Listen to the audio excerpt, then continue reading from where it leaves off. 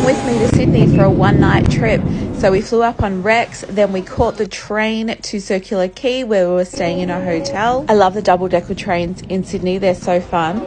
We got these yummy quiches for lunch and then headed off to the big design market, which I didn't even know was on, while we waited for our room to be ready.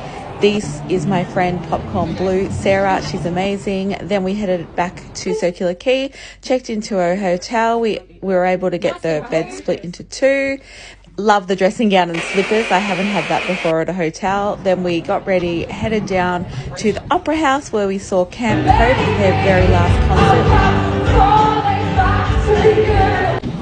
The next morning we got amazing coffee from Ground Control. Then we headed over to the Powerhouse Museum.